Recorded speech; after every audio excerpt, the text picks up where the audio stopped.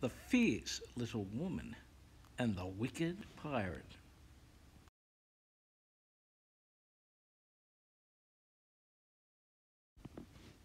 The Fierce Little Woman and the Wicked Pirate by Joy Cowley, illustrated by Sarah Davis.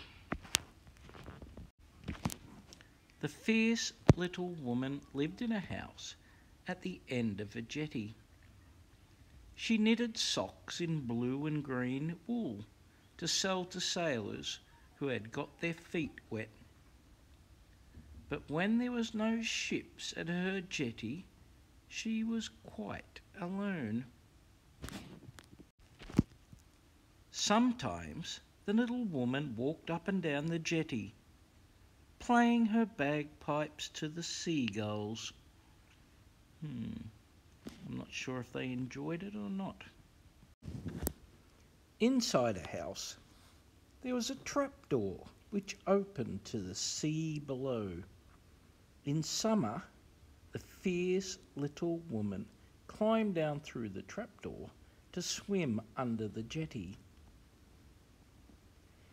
In winter, she sat in her armchair beside the fire, with a fishing line down the hole. At night, she lay in bed and listened to the sea breathing in and out under her door. I'm beginning to think maybe she's a bit lonely. One stormy day, a pirate came to the house on the jetty. I like the idea of a stormy day. I think it's helping the pirate look like something's going to happen. It's a stormy day for the little fierce lady.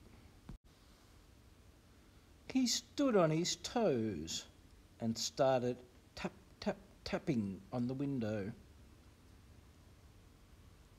The little woman was sitting in her armchair, knitting fiercely. "It's only the wind," she said. The pirate went on tapping at the glass. The woman put her head on one side and listened. "That's not the wind," she said. She looked at the window and called, "Who's there?"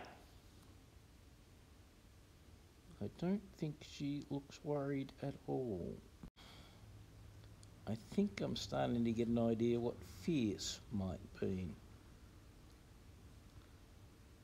A voice answered, "I'm a wicked pirate. Let me in." "No," she said. "I'm a fierce little woman, and you can't come in. Go away if you know what's good for you." "I'll break the window," said the pirate. "You too, and I'll whack you with my knitting needles," said the fierce little woman. The pirate didn't answer. A whole hour went by. Then there came a knocking at the door. A voice cried, "Let me in." "I told you to go away," called the fierce little woman. "Open this door or I'll push it down," said the wicked pirate. "You just try it," said the woman, "and I'll hit you on the head with my bagpipes." I'm going to stop the book here. I want you to think what will happen next. How will this story end? I'm going to give you some time to draw and write the ending of this book, how you think it will finish. And then, when you're done, you can find part 2 and then hear the rest of the story to see how you went.